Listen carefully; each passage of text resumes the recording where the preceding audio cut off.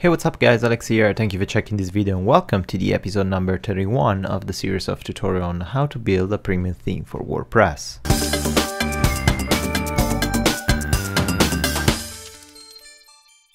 Welcome again. In this tutorial, we're going to take a look on how to create an infinite loading option or an asynchronous loading option for our blog loop. So right now, all our blog posts are being printed on the front page because if we access our administration panel in the settings reading, we have specified that we want to display 10 blog posts per page at most in our front index page. So right now we have like 7 or 8 posts, so everything fits in the first page. But if we downsize this, like we reduce this number to maybe 4 posts per page, we save changes and we update, we refresh the page, of course, only 4 posts are gonna be displayed in the front page.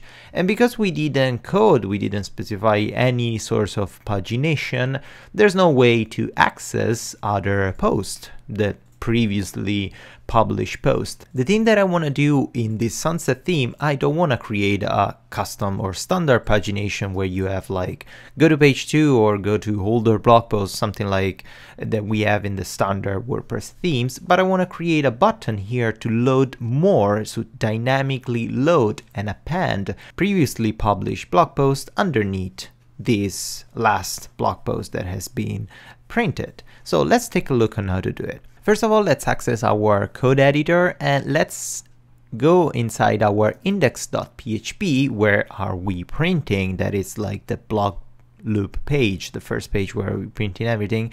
And inside the blog loop, right outside the blog loop, we have to create a button that it's gonna give the users the ability to click and load more posts.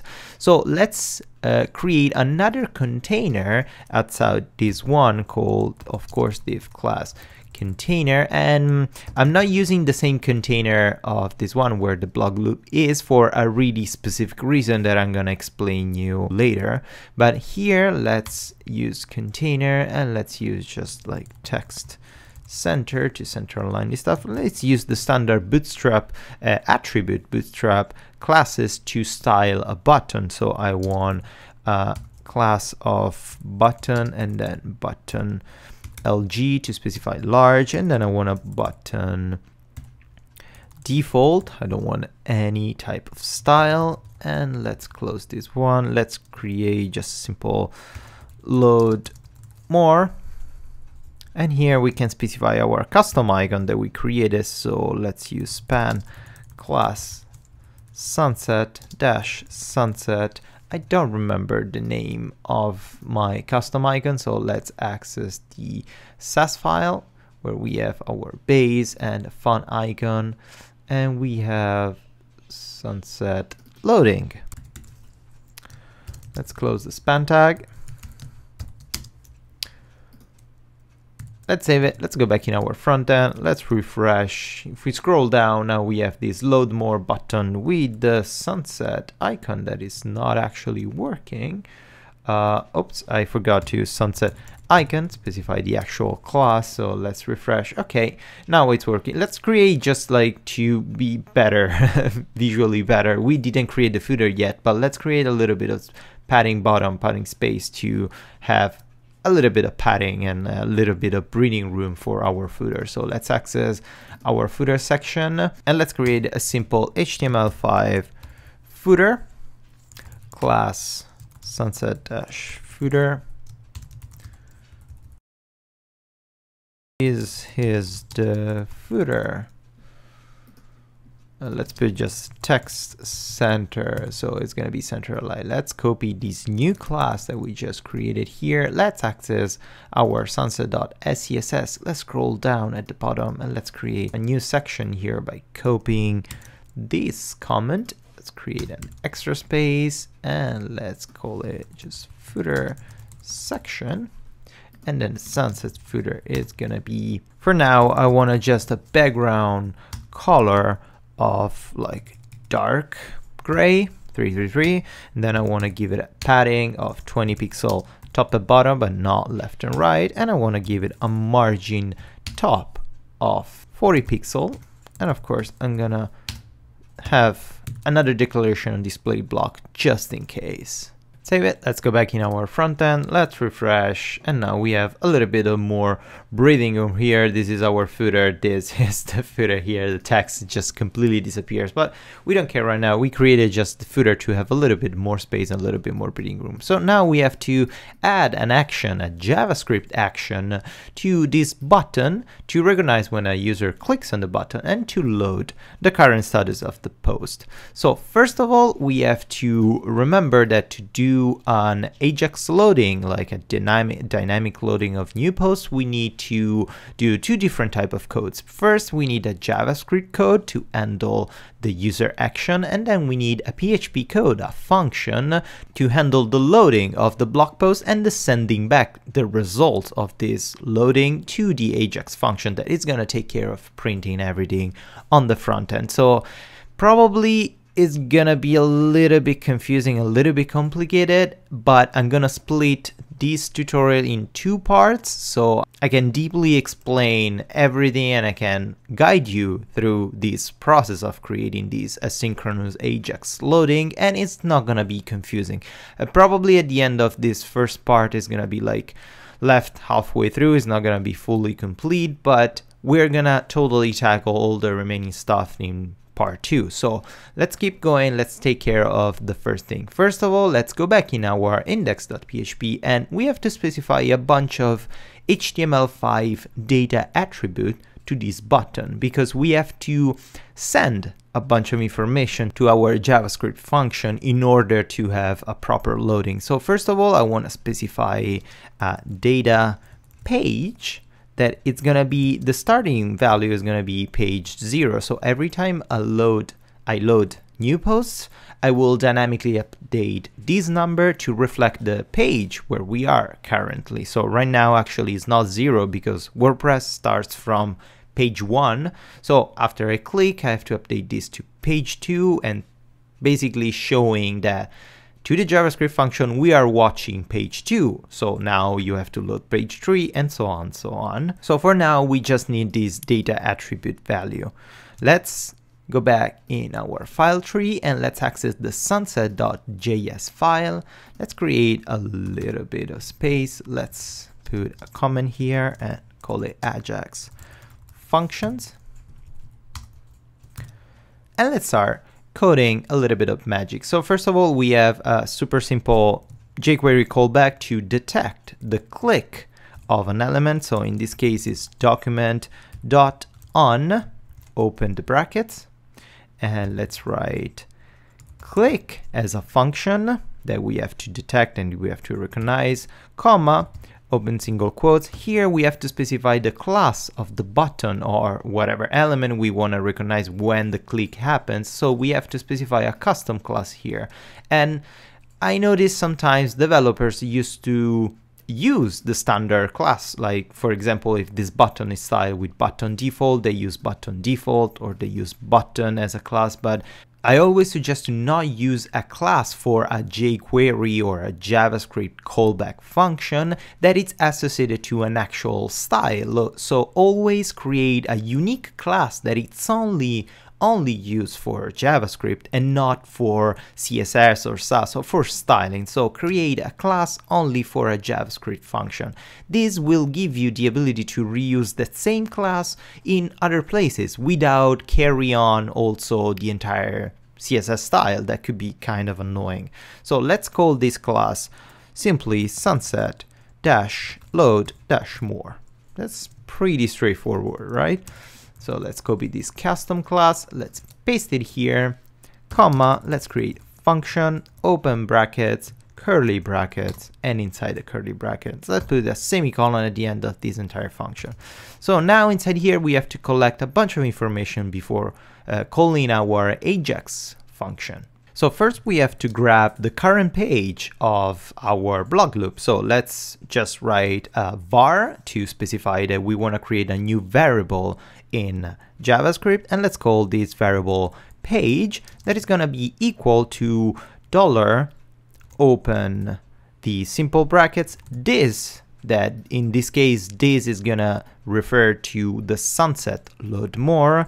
And let's scroll this element, this HTML element, to find the data that we specified before, and the data is page. So if we simply console log this page variable we just created, oh, maybe it's page, let's refresh here. Let's open the console and let's go inside the console. Here we have everything activated, so we're gonna have jQuery triggering. So if we click load more, we're gonna have a trigger of 1 inside the console, because it's the same information, it's the same element that we have inside the data page. So this JavaScript, this jQuery data function, will access whatever custom information we specified here that it's attached to a data HTML attribute. So if you specify data dash sunset, you have to search for a data sunset. In this case, we're using data page that it's equal to 1, so we have to specify dot data, and inside the brackets and single quote, the name of the HTML5 attribute, data that we specify, in this case, page. So let's keep going. Now another really important information that we need is the Ajax URL. So WordPress by default comes with an Ajax URL that you can use. To check where is this Ajax URL, let's go back a little bit inside our default folder of our entire theme. So in the sunset folder, in my case, where I have installed the entire WordPress installation. If we go inside the WP admin folder, we open the folder. Inside here, as a second file, we're gonna have the admin-ajax.php. This is the file that if we access, we probably won't recognize everything, and it's kind of confusing, it's kind of small, but we don't have to worry about this file. The only thing that we have to worry about is to point where this file actually is. So when we create a JavaScript function to call an Ajax function, we have to point the URL to this file. To retrieve this file, that could be tricky sometimes because we don't really know the name of the URL of the website that is using our theme. So we have to create a custom function to get that specific URL. And WordPress comes with a custom function like that. So let's access back the index.php and let's create another HTML5 data attribute called data URL. And equal, inside the double quotes, let's open the PHP tags and let's echo a function called admin_URL. Open the simple brackets, and inside a single quote, we have to specify which file in the admin folder we want to refer to, we want to retrieve the URL. In our case, is the file admin-ajax.php, the file that we saw before.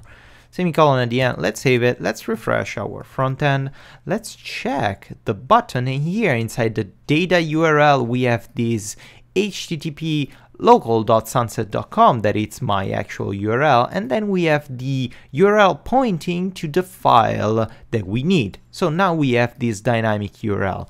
Of course, we could have simply, because we actually know where this file is, we could have simply manually write the entire address inside here or directly inside the JavaScript function, but it's better not, because if we decide to sell or to release this theme for free to be downloaded to be used, we need a dynamic system of grabbing the current URL, because we don't know what the URL of the website is going to be. So this system is pretty good. We have this URL and it's gonna dynamically update itself if the website name changes or the URL changes. So now we have this other data attribute that we have to retrieve, and let's do it in the same way. So let's duplicate this entire row and let's copy data URL, or to be more accurate, let's use the Ajax URL, that is the variable that we need to point our JavaScript function to, and in this case data is of course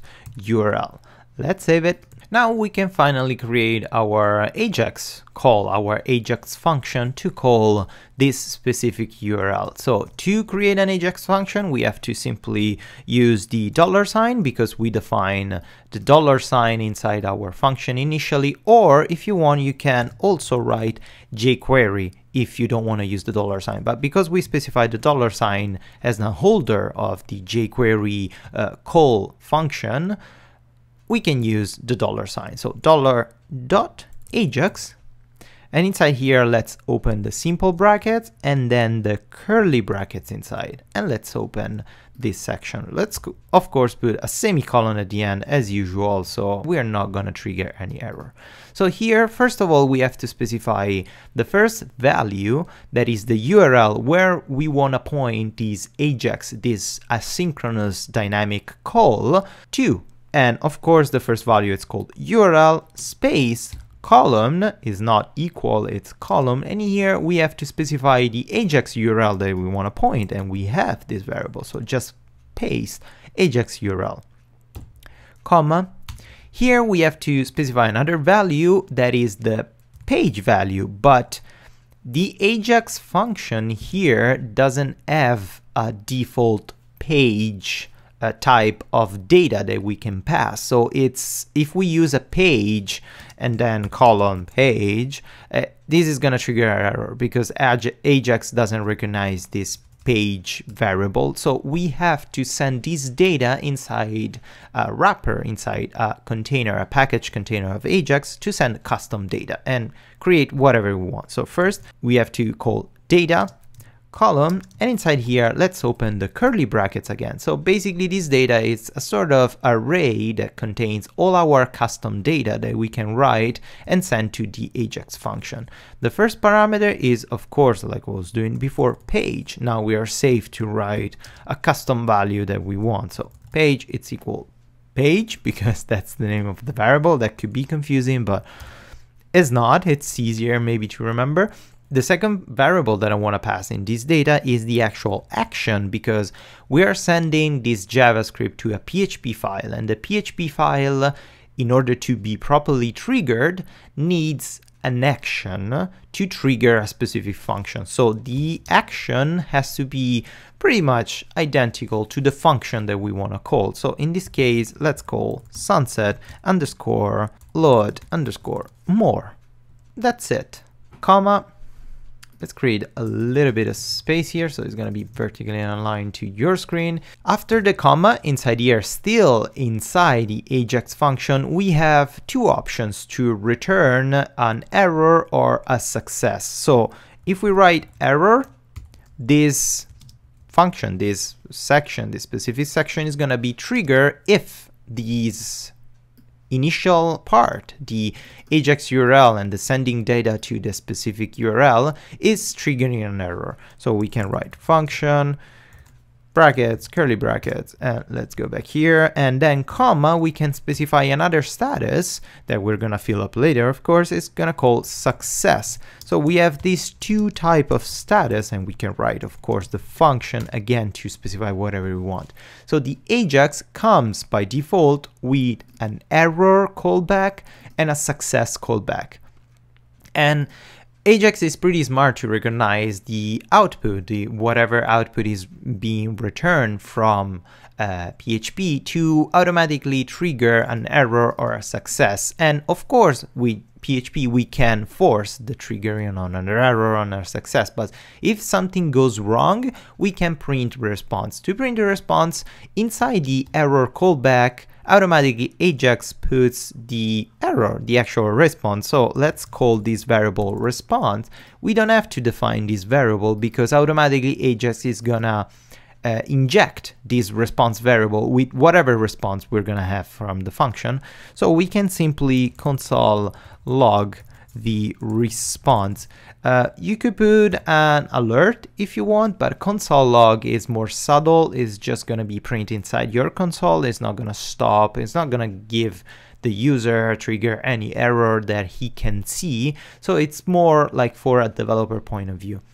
If we have the success instead, we can use the same variable response, but in this case, if we have success, the response is going to carry all the data that we are grabbing with the PHP function. In our case, the data are the new posts that we decided to load. So we just simply need to append whatever information inside here. So all the posts inside our container. So let's call this $, open brackets, and we have to specify a class container where we want to append all our data. To do that, let's create a custom class inside this container to have a place to print all our posts. And in this case, the custom class is called sunset-posts-container. Posts is a container. So that's why I created two different containers, and I'm not having this load more button inside the container, because now that with JavaScript I'm appending new information to this container, the load button would be before the new posts, and I don't want that. I want the load button always constantly at the bottom and not in between some sort of post loop. So just it's better like that. You will see if you try to put the button inside, you will notice that after you append something, it's not gonna be like the hierarchy is not gonna be good. So let's keep it separated.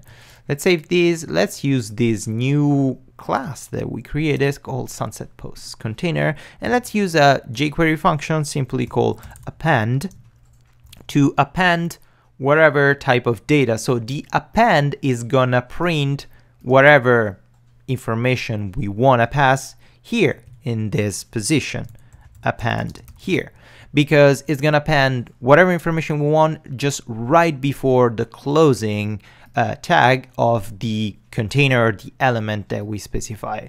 And of course we have to append just one variable that we have, or in our case is the response variable that is carrying all the blog posts that we have inside. Let's save it. For now, let's leave it like that. This is a pretty bare bone Ajax function that we can customize a lot, but we're gonna see it maybe in the next lesson. Now we have to create the PHP function. So let's access back our file tree inside the inc folder. Let's create a new file called ajax.php. And we're creating a new file to keep everything separated, especially the Ajax functions in PHP tend to be kind of big and kind of convoluted, complicated, kind of like extend. They kind of like a lot of rows, a lot of declarations. So it's always better to maintain your installation as clean as possible and not like having headaches if you have to retrieve your Ajax functions inside the mess of other files. So inside Ajax function, we can keep everything more organized. Of course, let's copy the initial part of this section here. Let's close the footer. We don't need CSS anymore, not even the font icon. Let's open the Ajax. Let's paste here, and let's call this Ajax functions. And here we have to create two actions. Oh, first of all, let's include this new file inside the functions.php with the get template directory. Otherwise, it won't work. So let's call it just include ajax.php. We're good to go. Here we have to create two actions and a function. So our function is gonna be called exactly like the action we specify in the JavaScript Ajax function. So sunset load more. We want to keep everything consistent, everything easy to remember. We don't have to specify any variable or any attribute, so we can open this function safely. Inside here we can have all our load more posts that we're gonna see later, but before doing that we have to hook this stuff. We have to hook this Ajax call to this function. So if you remember, now we are pointing this Ajax call to the Ajax URL, that is the admin-ajax.php file. We are not pointing this to the ajax.php custom file that we created. So in order to hook this call to our custom file, and in particular to our custom function, we have to use a couple of action of WordPress. So first, let's call add_action. Let's open the simple brackets, and the first declaration is called wp_ajax_no priv for no privileges underscore, and then the function that we want to call. So sunset load more, and then as a second parameter after the comma, again, single quote, again, the name of the function.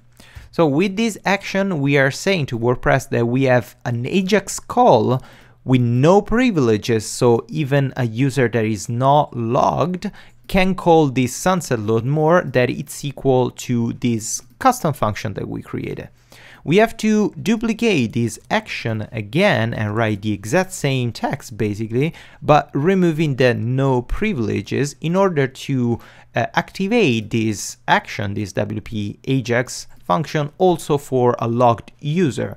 If you want, this is like a sort of security safety procedure of WordPress. If you want this loading more available only for administrator or logged in user, so not for non-logged in user, you can just simply comment or remove the no privilege action and leave this the standard WP Ajax by default. This will allow only logged user to use this specific function, but we won't give the ability to use this function to everyone, so we have to specify both the standard and the no privileges.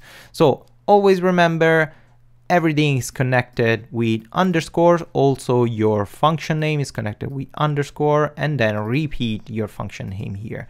And now here we can collect a little bit of information and actually grab all the information that our Ajax function is sending. So because we are using the Ajax, this by default, this function is sending a post type of sending. If we want to be more precise and avoid mistake, we can specify another built-in value of variable of Ajax to specify the type.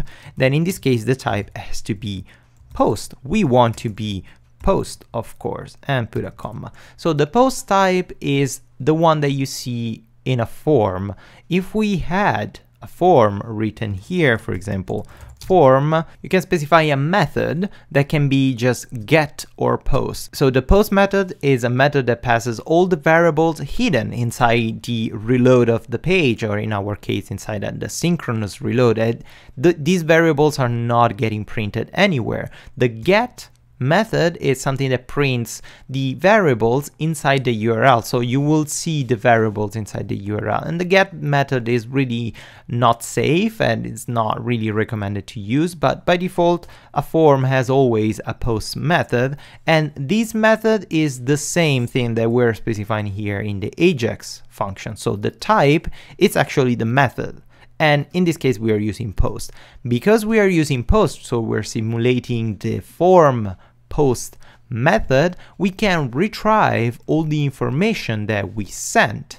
In our case, we sent the page and the action, but we just really need the page with a simple $post PHP object. So let's call this paged. That is the actual name of the WordPress query that we're gonna see in a bit. It's gonna be equal to $_post, open the square brackets, and inside here we have to specify the value that we wanna retrieve. And we call this value simply page, so we have to specify page. So now potentially this function is grabbing the current page of our post.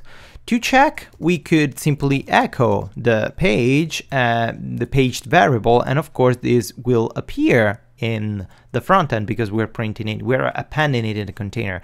Before concluding the function though, always remember that an Ajax function of WordPress always need a die PHP function to be called at the end.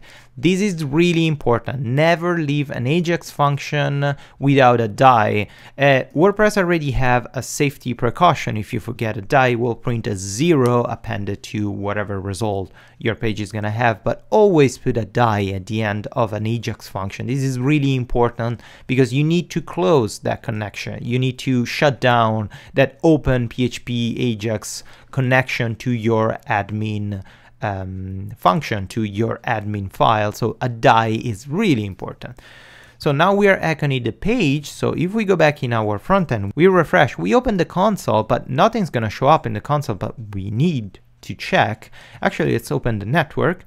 In the network section, we have the list of all the files that have been loaded in the generation of this page. So if we click load more, first we're going to have 1 because it's the variable, is the parameter that we have inside our button. But if we scroll down, if we check in the network section, we should have, yes, we order by name, we should have a post method to admin ajax.php that we didn't have before. If we open it, we will see that the URL is requesting the Ajax with a post. It's returning an OK, so no error has been triggered, and we are sending a bunch of information inside here that we can retrieve inside the parameters section. And the parameters are the action that we're sending with JavaScript and the page that we're sending. So the page is returning the page value that we're sending to the PHP function. Just as a test, we can change this value to whatever we want. For example, I wanted this, call this data page, this is awesome. So if we refresh this page and we click load more, it's gonna appear this is awesome, because we are just simply echoing whatever information we want in this page. So let's just leave it 1, let's save it. Now let's go back in our Ajax function. Let's remove the echo. Now what we have to do, we have to use the WP query to use this page and load new posts based on this page. That it's gonna be actually +1, because this page, the current page, is number 1, so we have to go +1 because we want to load the post of page 2. Let's make clear. Okay, let's create a new query with $query, and let's call new WP_query. And inside here we can specify an array of value. It's gonna be really small, so I don't need to create custom arguments with an array and put the arguments inside. I can put everything in line. Inside here, I want to specify the post type, then it's gonna be equal to post. I don't want pages, I don't want anything else.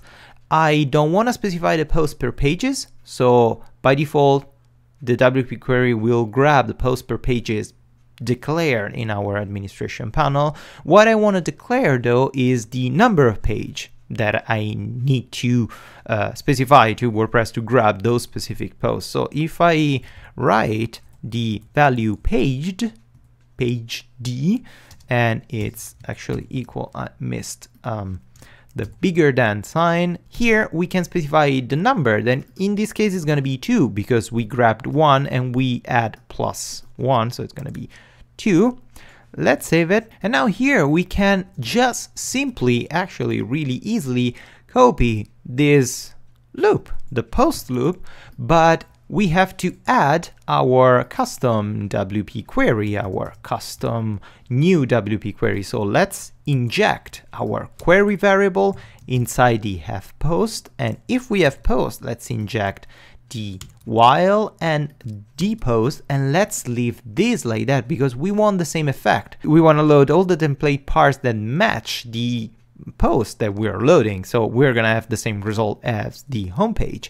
And right before the die, we have to always specify the WP_reset post data because we are updating the WP query post data. So in order to not create any weird issues, we have to reset the post data every time.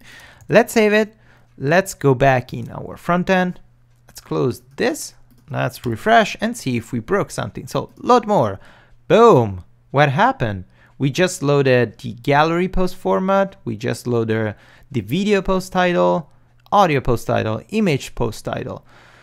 So we loaded previously loaded posts, and just to check if we want to just prove that we did, so we actually loaded 4 new posts. So if I put now 8, I should be able to see these 8 posts. So let's say refresh. Now I'm seeing these 8 posts, so the last one is image title. To test again, let's say that the first two are the aside and gallery, and the second is the link post format and the quote post format. So if I put 2 posts per page, I refresh here. Now I have just the aside and gallery. If I click load more, I should get only the link and the quote. Load more, perfect. Link post format and quote post format. This is great. Of course, we have a bunch of issues. First, if we click load more, it's gonna load again the same post, because in this data attribute, the data attribute is still just 1. So let's do a simple thing. Every time we load, this should increase of 1. So we're not in page 1 anymore, we are in page 2. So let's do that with JavaScript, and it's gonna be really simple. So first of all, let's do this only inside the success callback function. So only if we are actually printing our post and everything went smoothly and worked, we can update the page count. To update the page count, let's first create a new variable just right before page, and let's call var new page, and let's call the page variable ++ and semicolon at the end to add just 1. And now we can update this data attribute, its value, with this new variable, but we cannot actually do it, because if we write this page stuff here, we have to refer to the sunset load more, the actual button that we clicked. We cannot use this because this is gonna refer this time to the success function, because we are inside the success function. We are not anymore directly underneath this class. So in order to maintain the parent class of this button, we have to declare another variable to carry on that this container. So in this case, let's use var det. It's sometimes, if you notice in other code, you will notice this var det that declares only to be this $this. So inside that, it's gonna be stored the sunset load more or whatever button you're actually clicking. So you can use this det variable to replace all this var or this jQuery declaration, and the location of this that variable is not gonna be affected, or the pointing of this variable to the sunset load more button is not gonna be affected by the location of where you call it, because this variable is declared at the beginning. So even if you call it inside the success function, it's not gonna be affected. To update this data value, you have to just simply put inside the brackets, comma, and then put the new value that you want here. That if you want, you can specify like manually 5, so this data page is going to be updated to 5, but we want to be dynamic, so we're gonna specify the new page. Save it. Let's go back here, let's refresh. So now we have the first two. Let's load more. We have, oh, it's skipping to it's skipping the first it's skipping 2 blog posts. So let's check our JavaScript code if we did something wrong here. Oh, sorry guys, don't use this ++. I always do this mistake. So if you use ++, this ++ is gonna increase the page number of 1. Instead, we have to use just +1. I always mismatch these with PHP. I shouldn't do that. So let's save it. Let's refresh back. Let's go back here. Let's load more. And now we have the link and the quote post format. If we inspect the element of the button, the data page is still 1 even if we update it. If we click load more, we're gonna not load anymore the same post, but we're gonna load the next 2 posts. So we are on page 3. If we load more, we are on page 4. If we load more, we have the standard post title. Of course, if we load more, nothing happens because we finished all the posts that we had before. Of course, if you expect the element, the data page is always 1 because the data attribute doesn't get updated inside the inspector dynamically, but it actually works because we are loading previous posts. We are not loading the same post. So this code is working even if your console is not showing it, but this is an issue of the console, that the data attribute is not dynamically updated and you cannot see it, but it's actually working because it's loading dynamically our post. So in the next lesson, we're gonna take care of all the weird stuff that we have to take care when we do an Ajax call. So first of all, we have to change the URL. Every time we load more something, we have to change this to maybe page 2, page 3, page 4. So we have to update the URL based on the location where we are. Then we have to create a little bit of animation, a little bit on interaction for our users, because this is really ugly. If we click load more, boom, it just jumps directly to wherever post is loading. If we load more here, we don't even see that new posts have been loaded. So we have to create a nice smooth transition. We have to create maybe a loading animation when the user clicks the button. Always give the user a response, always give a feedback of a user action. Never leave the user waiting, because if the connection is super slow, it's gonna take a while to load. So we have to create a little bit of JavaScript magic and CSS magic. And the last thing, but not the least one, if we reach the end of our post, we should hide this load more. We cannot leave it clickable and not working. Looks like it's broken, but actually there are no more posts to load. So we should specify this one. And we're gonna take care of all this styling thing in the next lesson. We're gonna also improve a little bit our PHP functions to retrieve better information and maybe have a little bit cleanup. We're gonna improve our Ajax function. We're gonna improve our CSS. So the next lesson is gonna be really awesome. So it's pretty much it for this lesson. Hope you enjoyed. If you did, please give it a thumbs up or subscribe to my channel. And if you have a couple of minutes, as usual, please take a look at the support me page on my website, where you can find all different ways to support me, support my channel, and help me to do better videos and better tutorials for you. Thank you again, guys, and as usual, until the next lesson, happy coding!